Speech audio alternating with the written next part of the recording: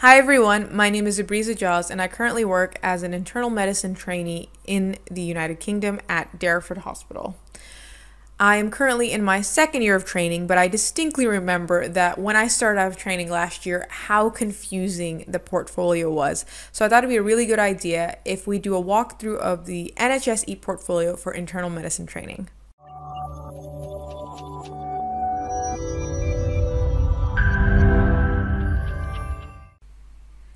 So the sections we're going to discuss today are setting up your profile, selecting your post, supervisors, and tutors, the IMT curriculum, managing your personal library and logbook, what are assessments or tickets, how to send a ticket, how to do a reflection, your summary of progress, how to link your e-learning to your ePortfolio, and finally, how to be an external assessor. Alrighty guys, so from Google, let's say we just type in NHS ePortfolio, and there it is, the NHS ePortfolio login.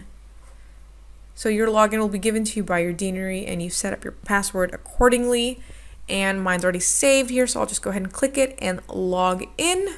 As you can see, here is the full portfolio. It's pretty sleek looking. They've done some nice little updates and it looks real good. So what we're going to talk about first is setting up your profile. So if you go right over here, it says profile, and we'll go to your personal details. Your personal details are basically your name, your GMC number, if you're enrolled, and the email address that you want everything sent to when you are doing these things, and so that you know if a ticket's been done, if somebody else sends you a ticket, and what have you. Then you've got your photo. It's not mandatory, but I think it's a really good idea to put up a nice photo of yourself so that whoever is completing an assessment can link your face to a name or a name to a face, and then there wouldn't be any sort of confusion. And then basically your login details, any communication preferences to what you have. Alrighty, after that, let's think about selecting your post, supervisors, and your tutors. If you go right next to that, you see that it has your post and supervisor details. So I've got a couple of posts here because I've already rotated a bit as the time has passed. But let's say you're starting out and you need to put in the information related to who your educational supervisor is, your clinical supervisor, your program director, and your tutors. So let's click edit here. And as you can see here, how much of percentage work you're doing, if you're working 100% or if you're less than full time, what your grade is, the start and ending date of your rotation, and then I'm in my second year at Derriford Hospital. Go next, and what they're concerned about here is what specialty you are in. So I am in cardiology. If you are in something else or you need to add one or two things, basically you just click it, goes to the right.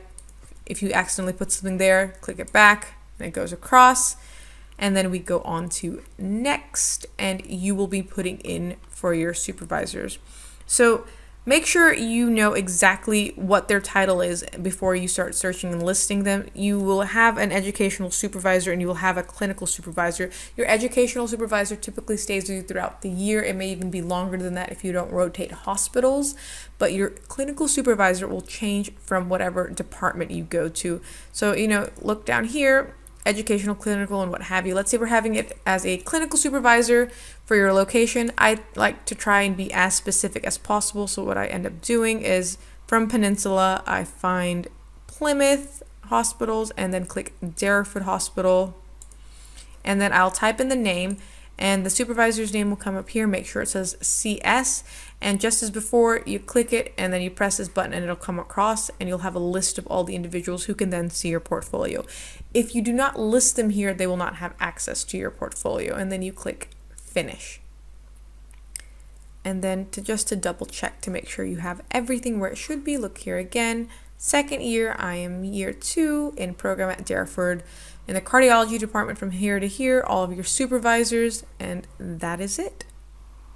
Now let's talk about your curriculum in IMT. So if you see here, you've got this lovely little tab, click it, and it says Internal Medicine Training. We click it, and what we see here are competencies.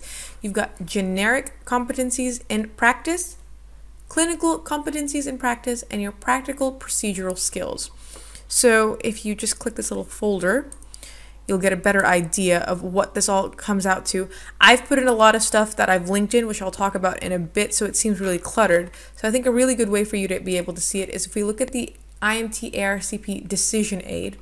Okay, so this decision aid essentially will cover all the things that you need to know as you progress through your training at different levels. Your supervisors reports, your capabilities in your practice, your generic ones and your clinical ones, as well as any consultant reports, and then how much you need to have as you progress. So for instance, if you see here for your supervised learning events for your ACATs or your acute care assessment tool, they want you to ideally have 4 done for the first year, and then 4 the next, and then 4 after that. Doesn't mean you should only do 4. Try and do as many as possible so that you can show how well-rounded you are in different approaches and different things that you're seeing.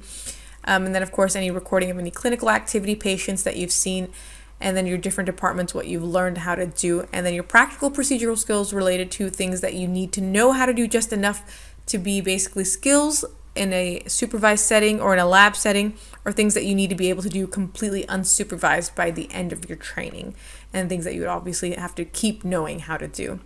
Okay, what you really need to be paying attention to is when you see here is the level of descriptors. So in your first year of IMT, there are a lot of 2s, which means that they want you to be entrusted to act with direct supervision.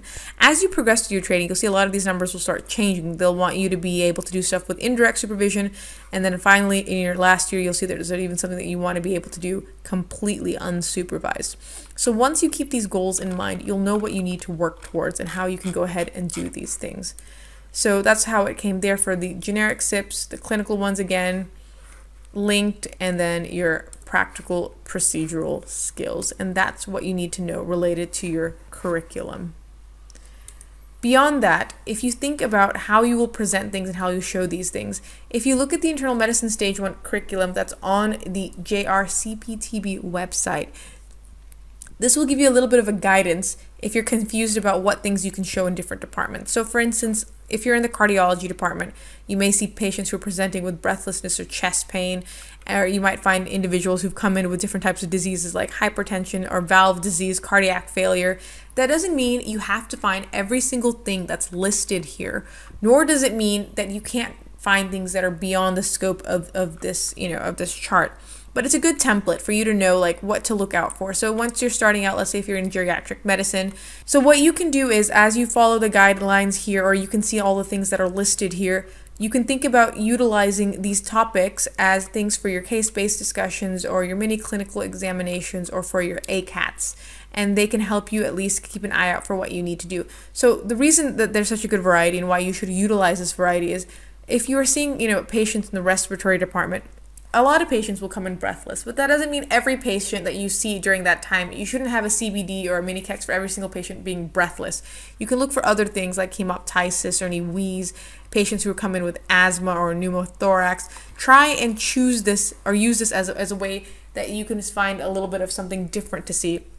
And won't always necessarily mean that you have to see these patients within the hospital. They can even be in a clinic setting. Especially if you're not in every single department that is listed here. It'll give you a nice, well-rounded portfolio. So for instance, even if in your first year you're only in, let's say, hematology, geries, and gastro, but you go to endocrine clinics or you go to a dermatology clinic, you can add in those things that you've seen there so that you can show that you are well-rounded in that aspect. All right, let's move on to our next section. Now, the place you can shine the most and brag about all of your awesomeness is your personal library. This is where you can upload a lot of information to show and then link back in order to meet your curriculum items. So you can see here that there is a library, has a lot of little bits here about your audit, ARCP exams, any leadership stuff you've done, and your logbook. See here in your logbook, you've got a calculator. This calculator or your logbook here for your clinics or any acute takes that you've seen and the patients that you've seen.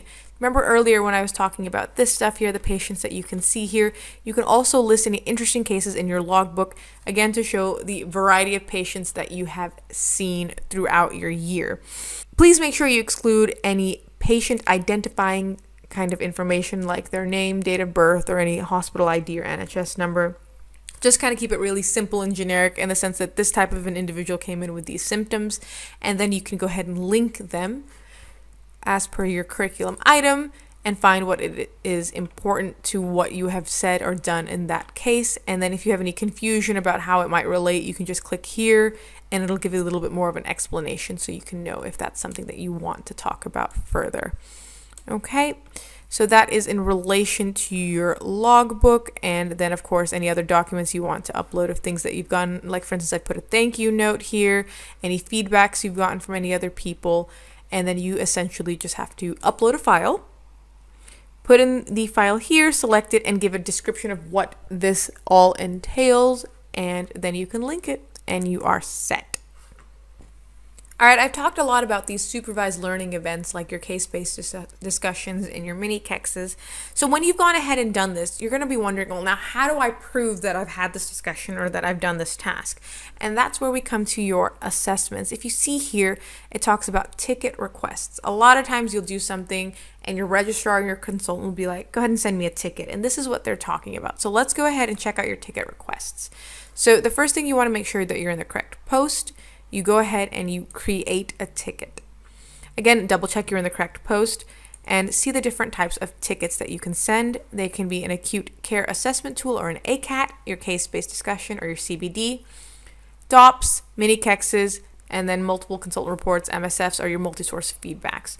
So let's say for an instance, in this situation, we're going to be sending a CBD to someone. All right, so I go ahead and click that. Go next, type in the email address of the individual you want to send it to. So for right now, I'm just going to pretend I'm sending it to myself.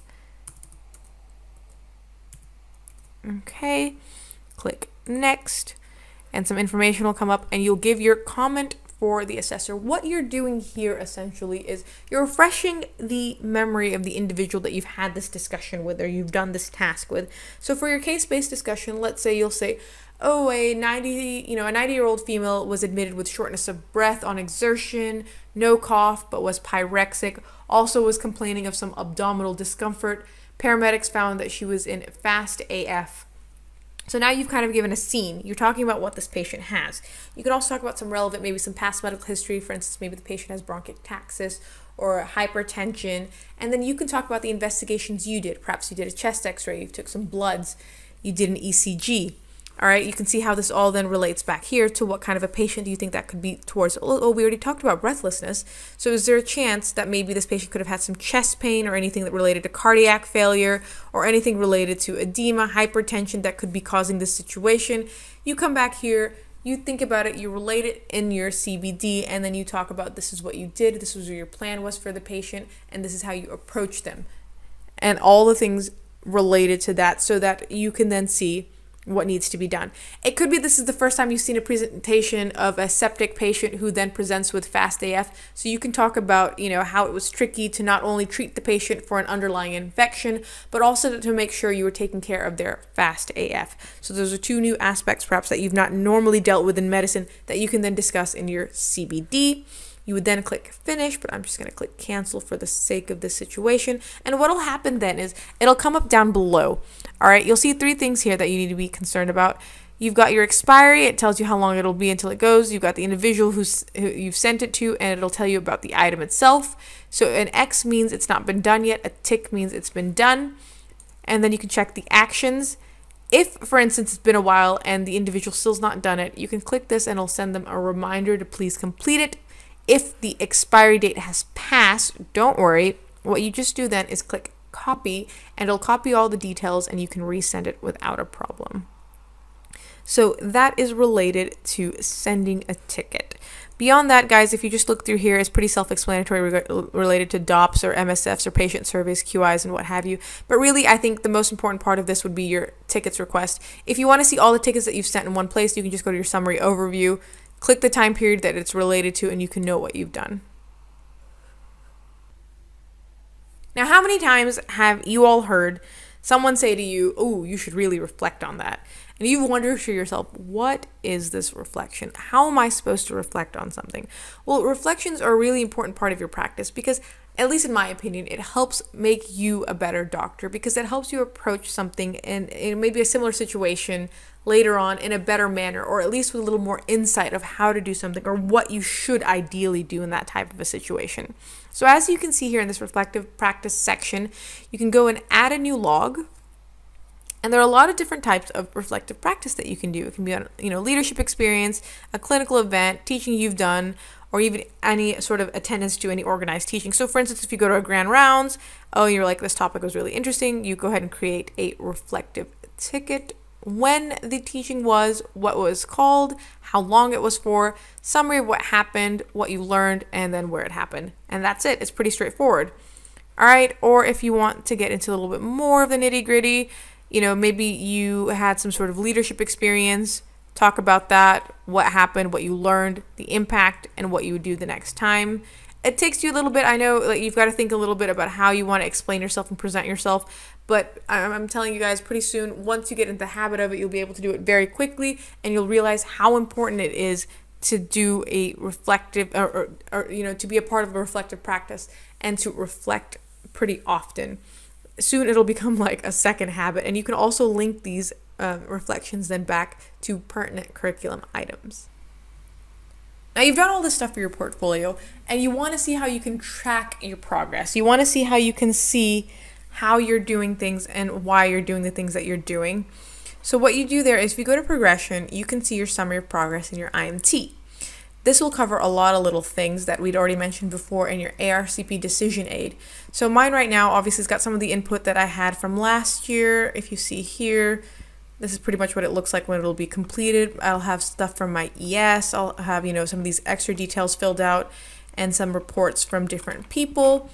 But basically, if you're starting off with a clean slate, this is your opportunity to do things and then see how you are doing them. Like we talked about before about how many MCRs or MSFs you need to do, or the different types of supervised learning events, taking again into account your decision aid and of course the curriculum towards what you need to be doing and how you need to be doing it. So it's a really good way for you to track yourself and see what you're doing, because sometimes I think what ends up happening is you might send out a bunch of CBDs and you've realized you've actually not done enough mini KEXs, or maybe you've done a lot of mini KEXs but are not enough CBDs. And this is a good way for you to keep track of everything, and of course make sure you're linking everything, because if you're not linking things appropriately, it's not going to do you any favors. A lot of the time you might be wondering how you can show all the learning or information that you've learned and how you can present it well in your portfolio. While I already mentioned stuff that you can put up in your personal library or things that you can reflect on, another really good way is to use this eLearning tab here. So I'm sure many of you know about the eLearning for healthcare, or the ELFH website.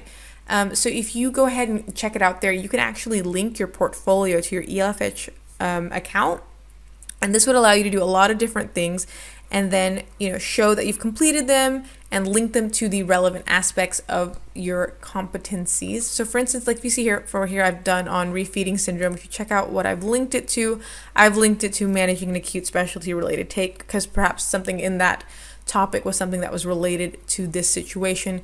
You can always go and check the curriculum items to any other thing that would be related. It doesn't always have to be something that is clinical in this sense. There's so many other things that ELFH has that you can look into. It's a good idea to use ELFH because obviously it's all following the guidelines, and it's free. I mean, you have your GMC number, you can go ahead and access it. It's a really good way to learn about different specialties or different topics that perhaps you're not too well aware of. Now, we've talked about you sending out tickets to people and people completing those tickets, but that means obviously that people will be sending you tickets as well. They may be, juniors, they may be colleagues, they may be other individuals who may send you a ticket and want you to complete it. So obviously they will send it to you in a link in your email that you'd provided, but sometimes you might lose that email, or perhaps you just want to view it directly from the portfolio. So what you do is you go up here, and from physician trainee, you switch yourself on to external assessor. So by going here, you can then see if there are any tickets for you to complete, or if you have a ticket code, you can put in that login code here and you would be set. Obviously trying to complete your tickets as soon as possible so the person also gets the benefit of hearing back from you. But it's a good way, of course, to also make sure your details here are important. And as soon as you're done being an external assessor, if you want to go back to your portfolio, again, you click here and you're back to being a physician trainee, and you have your lovely dashboard of a portfolio. So there you have it, a little bit of a walkthrough and introduction to your NHS ePortfolio for your internal medicine training. I really hope it was useful. I know there's much more that you can go into, but I think these are the most relevant bits and pieces that you need to know as a trainee when you're starting out. And I think this way you could at least get really familiar with what you need to know and how you need to do it. Guys, if there's still any other questions or concerns that you may have, please go ahead and comment below. And if you'll check in the description box, I've also left a feedback link. I would really appreciate any and all feedback you could give regarding this video that I've made today, so that the next time I do something like this, I can make it a little bit better. And I really hope all of you enjoy your training as internal medicine doctors, and I hope that as you progress through your training, you'll realize that the portfolio is something that you will come to love and cherish, because it is where you can really show your capabilities. So good luck to everyone, and thank you.